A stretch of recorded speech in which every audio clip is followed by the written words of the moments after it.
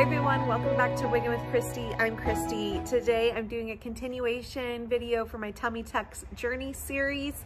And today I'm talking about 10 things you need to know before you have a tummy tuck and a muscle repair surgery. Now I get asked a lot, did you have a tummy tuck? Did you have muscle repair?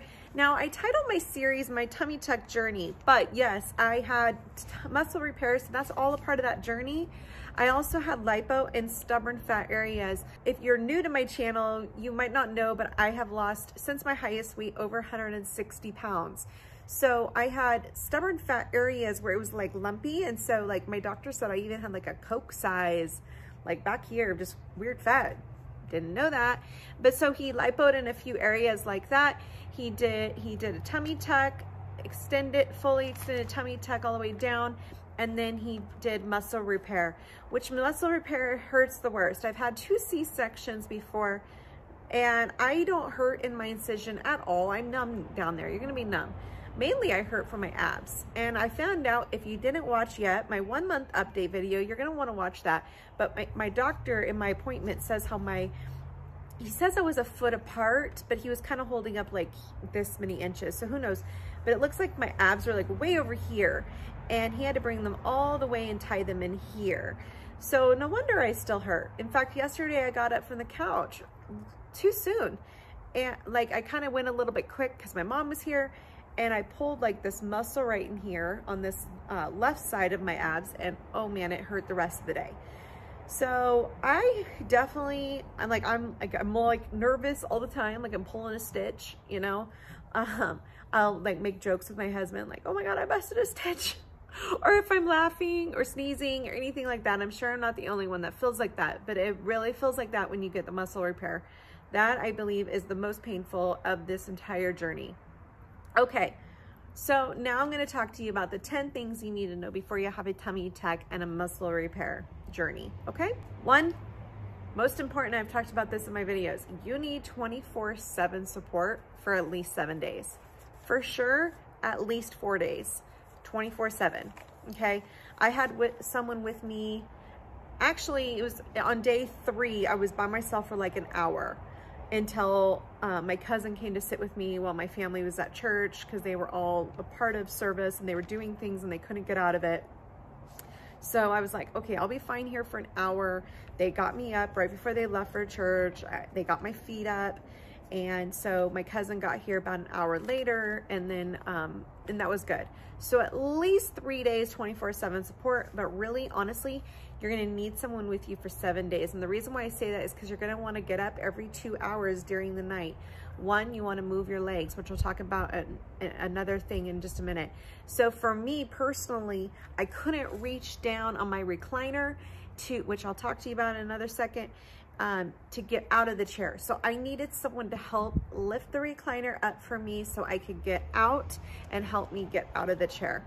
So I had my mom stay with us. My mom stayed with us 7 or 8 nights because my husband gets up at the time of this video, and he's been doing UPS preload in the morning. So he's been getting up in the middle of the night, and he goes into work and he leaves the house at 4, if not earlier. So I definitely needed someone with me to help me get up and out. My husband goes to bed super early. And so, I mean, to get up every 2 hours was just not feasible for him to help me with that. Number 2, keep ahead of your pain meds, okay? And this is gonna be, I'm gonna talk to you about the details of meds in my top items to have for tummy tuck. So that's gonna be a separate video. Keep ahead of meds. One thing though is I wish I would have started stool softeners a few days before the surgery. I think what I didn't have going for me as well is I had to start taking an iron supplement before my surgery, which I should have been on in the long run, but my iron was low, or my hemoglobin was low, which probably means my iron was low. My counts were really low. And so I was on the breaking point of them postponing my surgery, which I've talked in my other videos. So with the iron, you definitely want a stool softener going on. But what I say about keep ahead of meds is if you're taking your muscle relaxer every 6 hours, you can take it every 5.5 to 6. If you're taking your Norco or your codeine or, you know, your major painkiller, you can take that within 30 minutes of the next time. So if it's every 6 hours, you can take it at 5.5. And I wasn't doing that. And then I had a nurse friend of mine remind me, she goes, keep up on your meds. That means you can do 30 minutes in advance. And I was like, that totally makes sense. Because she says your body needs to metabolize that meds. So by the time it metabolizes, it's been out of your system already 30 minutes to an hour. And then you are in pain. So when nurses say keep up on your meds, that's what they mean is keep ahead by 30 minutes of the time slot. In my next video though, where I talk to you about top items needed for a Tummy Tuck muscle repair journey, I will talk about all the supplements and pills and meds that I take and I recommend. Okay, number 3, you're gonna wanna take off 2 to 6 weeks of work minimum. Now, the reason why I say 2 to 6, some girls have gone back after a week. I was off for a week on medical, and then the second week I worked from home and I did certain things from home, but my job is very easy to do that. I went back to church to lead worship at 17 days post-surgery, and I had to sit. I'm a worship pastor, but I had to sit at the keyboard. I didn't stand, but by the next week I stood. Girls that do any lifting, standing for long periods of time, or more laborious work, I would say you're gonna need longer.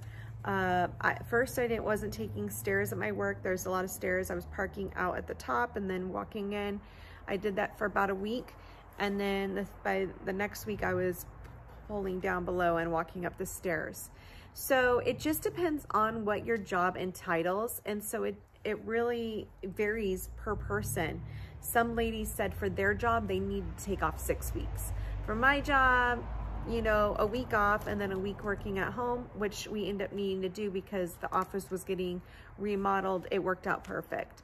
But I've been fine getting back. However, I will say this, I'm involved in a lot of different things and I'm exhausted. So by the time I'm done with my day job in the office, I'm wiped out. I can't do nothing. Even to talk to someone on the phone more than 9 minutes is exhausting for me. And the first 2 weeks, it was like that. I couldn't even talk on the phone more than 5 minutes to 10 minutes. I'd get winded. And so you're going to find that about yourself. So don't do too much. I have like 3 jobs between the church, my wigs, my health coaching, my YouTube channel. It's just a lot, and I've had to learn to pace things out. Some of my clients have called me and I've talked to them. Some of my clients I haven't talked to in a while. They've been on the program longer, so I haven't been able to connect with them as I typically would, but I mean to, but honestly, by the time it's in the afternoon when I can make calls, I'm exhausted, like flat out exhausted. So I've been going to bed early every night, which I typically don't. I typically stay up and work. Most of the time I'm in bed now by 9, sometimes earlier, 9:30. So listen to your body. Your body's gonna need time. So that's why I say 2 to 6 weeks off. Number 4, make sure to buy all your supplies before you have your tummy tuck. Easy as it sounds, we'll stay, like I said, I'll be doing a video on all the supplies that you need, so watch that video. But let's move on to number 5. Number 5, don't compare your progress and your swelling to other people. Other people's bodies heal differently than yours, and everybody has a different body. And I talk about this even in my health coaching, is that your body was designed by God for you. It was not designed to be a clone of somebody else. So how your body responds to trauma and pain is going to be very different than your next door neighbor. Okay, so and it depends on what you do. Swelling really can be determined by how much you do the day before, 2 days before. It could also be determined by the water intake you're eating or the food you're putting in your body. But also know this, that every body is different. And I remember my doctor didn't want me wearing a compression garment for 2 weeks. I just had my drains in and sweats. And I felt like an Oompa Loompa. I felt like ridiculous. I felt depressed. I didn't understand why I was swelling. Now, compression garments, yes, has help with the swelling, but the way my doctor did my procedure is he does it a special way, and there are some doctors that are like this, and because of that technique they use, they don't want you putting compression on there because they want blood flow to get to where it needs to go so the body heals correctly. So I couldn't really judge my my look then, because it was very different from other people because they were wearing compression garments, or you know, my body type is different. I learned that I have a short torso. I learned that I have an hourglass figure. So I learned that I have actually wide rib cage, a wide long rib cage, and a short torso, which is weird. So I have this area that I've always had, but it kind of wants to stick out and then go in right in here, where it looks like, oh my goodness, you have fat there. No, it's actually loose skin. The only way I could have gotten rid of that was I'm getting off topic, is to actually do a fleur-de-lis with a cut down the middle, and we just didn't really want to do that. But honestly, I have a little bit of skin here, but he said it's mainly bone. He says you have a wide rib cage. So I have a wide rib cage with a short torso with an hourglass figure. So it's different. It's gonna look different than somebody else. Don't judge and get discouraged on that, okay? Number 6, take pictures of your journey. I'm gonna input here. I've taken one in several different times. I think 11 days, 13 days, 20 days, 25 days, 28 days was like, what? The swelling was ridiculous. I took another one at 35 days, so week 5. And there was different days along that journey where I was happy with my progress. Most of those I was mad at my progress. So I had to make before and afters of what did my skin look like 4 days before surgery. 4 days before surgery, I was very wrinkly. I had a very lot of loose skin because I lost so much weight. And then I realized, oh, wow, I do look good. So what's really important is take before photos, okay? Take before photos. You know, a lot of girls do this slanted, like hanging over with their skin hanging over. And then as you go along in your journey, take an after photo and make those side by sides to keep yourself encouraged that you are having progress. You might be swollen, you might be puffy, and you will be for at least 4 to 6 months. However, you don't have that loose skin you used to have. Number 7, self-care and mental health care. I have never really struggled with depression per se. I've had anxiety, I've had post-traumatic stress with anxiety and nerves and stuff like that. I wouldn't say depression. However, I had depression over my results, especially around I would say day 13 and 14 was the worst. 12, 13, and 14. It was pretty bad. And I talked about it in a couple other videos. You can go back and look at those. But do something for you and your self-care. Make sure you're taking your vitamins. Make sure you're taking supplements. Make sure you're eating the right foods. Eating lots of protein. You want 60 or more grams of protein a day.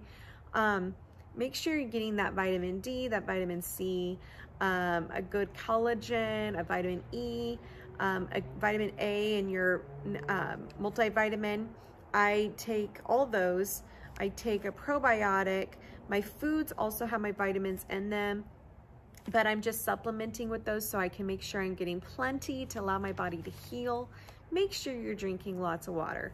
I drink a gallon of water a day, and it really helps. Make sure you're journaling or reading a book, or spending time in prayer, meditation, however you prefer. That just really helps. I turn on a lot of my Christian music or spa music when I'm getting a massage. I've had a friend come over and do lymphatic massages, so that's part of self-care I want to talk about, is plan on getting lymphatic massages. It's going to help relieve after your surgery to release the toxins and trauma. Some people start right away. Ask your doctor when it's okay for you. I started my first one at week 3 just because of her schedule and my schedule. I didn't want to start till after the drains were removed, and that was at 2 weeks. And then because of scheduling, it just ended up being at 3 weeks when I had my first massage. And I've had 3 now, and they feel so amazing. She actually comes to my house, but if you can go to a spa, that's great. But those are very important. You just want to take care of you. Take care of your investment. At week 4, he said I could start going on walks. So this week I've actually gone on 2 days I walked. One day I did 2 walks. The first day was very slow. I live in a very hilly neighborhood. And the second one I could tell I could walk a little bit faster, but I did 2 separate walks, and I probably at least did 1.5 miles that day, if not more. But it just felt so good to get into some sunshine. I put in some earbuds and listened to some music. Just take care of you, take some quiet time, and take it easy too. Don't push yourself too much because you will feel it. That day I definitely felt it. By the evening I could not get off the couch or I was limping, very much hunched over. So still take it easy, but just do something that makes you feel like you and makes you feel happy, and can really work on self-care during this season, because it's a hard process and a hard realization, and you have to have patience. You know, my weight loss journey wasn't a snap of a finger. And a lot of times I think we think that tummy tuck is a snap of a finger because it's removing all this loose skin that you've had. And for me, I had to realize I didn't lose the weight fast. And yes, the skin was all cut off fast, but the healing process and the trauma done to my body is a slow process. And so for that, it's a mental game. It's really a mental and a mindset game. So you have to have mindset, and I'm preaching to the choir. There's still days I'm like, but finally in week 5, I'm getting a lot happier, and I'm realizing and I'm enjoying the journey and the process. Okay, number 8, keep the drains in the full amount of time your doctor recommends. And this was recommended actually by one of my Tummy Tuck sisters in our March Tummy Tuck group, our March 2021 group. We have a Facebook group. And I kind of asked in there, you know, some things that people recommended. And some of these I already had on my list, and then they were giving me their opinions as well. But this one was a good one, and I wrote this down, and it said, keep your drains in the full amount your doctor recommends. Don't try to rush those babies out. And the reason why is those are gonna help get those extra toxins and fluids out of your body. And sometimes girls will get them removed too soon, and they start to have fluid buildup, and they have to get it removed with the syringe. You can only imagine. I had my drains in for 15 days, and I probably could have had them removed at probably day 9, if not a little earlier. But it allowed, I think, my body to really fully drain those extra fluids. Drinking lots of water and then the lymphatic massages have really helped. So, but definitely don't be quick to remove those drains. They're doing what they need to do. Trust your doctor, and know that it's going to be worth it in the end.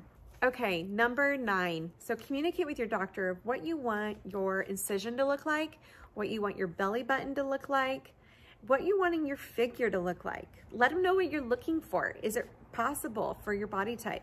Can your incision be where you want it to be? I didn't really care about the incision per se, and maybe I should have a little bit more. I have just one little area where it drops down, but honestly, I had a C-section, and 2 C-sections, and then I've always had fat covering it, so it wasn't a big deal for me.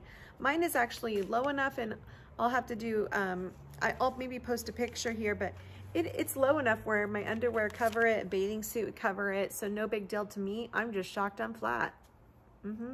So I'm totally happy with being flat. I've never been flat before.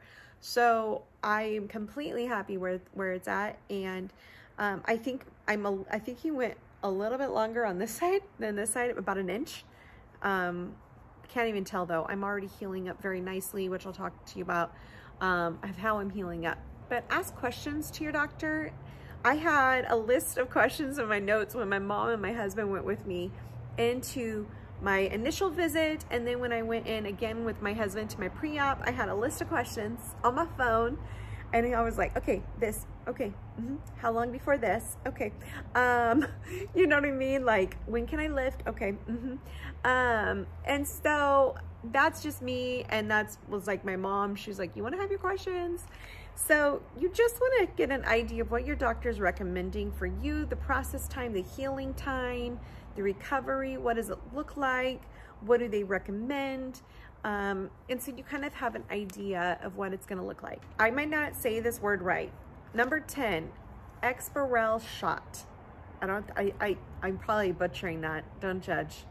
I didn't have it done. It is a $500 shot. I actually asked my doctor, hey, do you give out the Exparel shot or Exparel? And he's like, oh yeah, that's expensive. You don't need it. And I was like, I don't need it.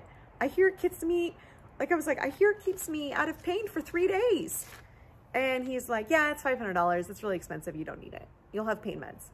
So I was like, okay. Like most doctors are like, hey, you're getting it. We're adding it to your bill. You're gonna get it. So I know some girls that love it.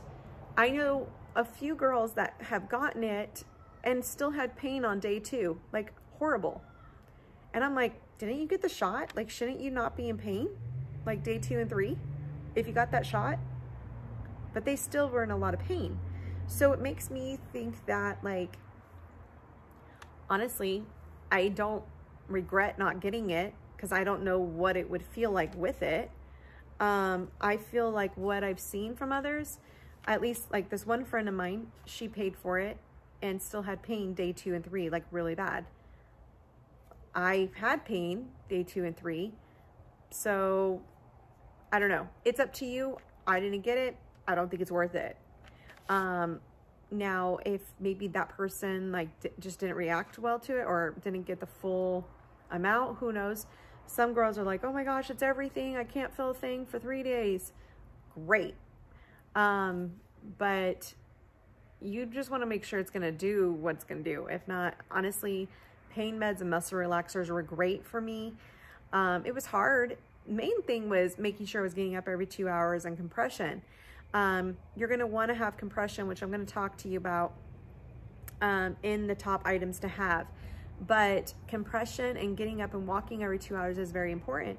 So honestly, I did well with just my Norco and my muscle relaxers. I was doing really well on that. So I don't think I had like any amount of pain that anybody else didn't have, if that makes sense. So I hope you guys enjoyed this video of the top 10 things you need to know before you have a tummy tuck, a muscle relaxer. I hope they were educational for you.